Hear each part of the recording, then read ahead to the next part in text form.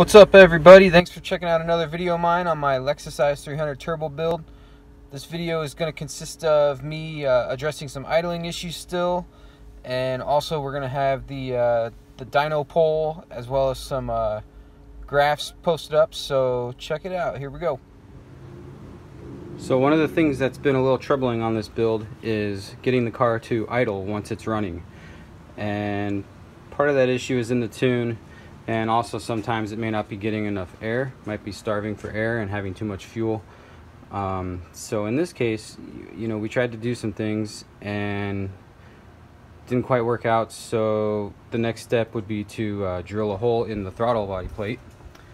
And that's what I'm going to do. It's going to be an 1/8 inch hole, probably on the upper part. And that's where I'm going to start. And we'll see if that can help with the idle. And yeah, we'll go from there. Alright, so there you have it. 1/8 inch hole drilled out. Hopefully that does the trick. I kind of took the lazy route. It is 111 degrees out right now, so I didn't pull the throttle body completely off, you know, and I kind of, you know, risked getting shavings in there, but I blocked everything off. I got an air compressor. I blew everything out, so it's good to go.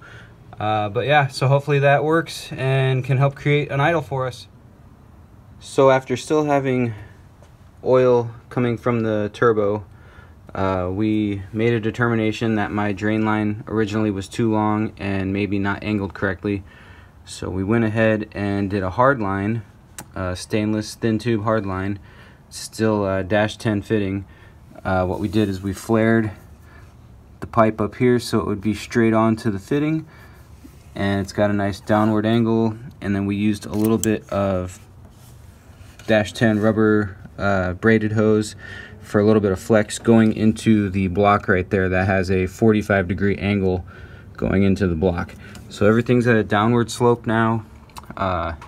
If it keeps basically leaking after this, the positive thing is this is now a hard line, so the heat from the manifold I won't have to worry about burning through hoses or anything like that. So at worst, that's the one good thing that comes out of this. So let's hope that it works.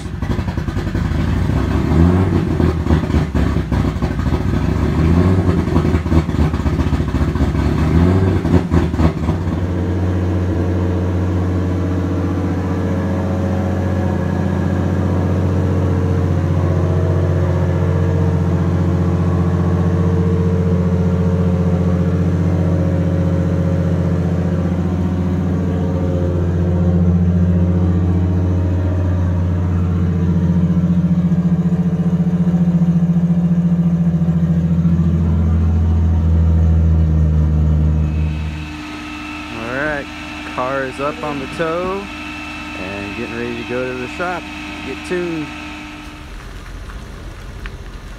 And there she is, ready to get taken care of. Hell yeah.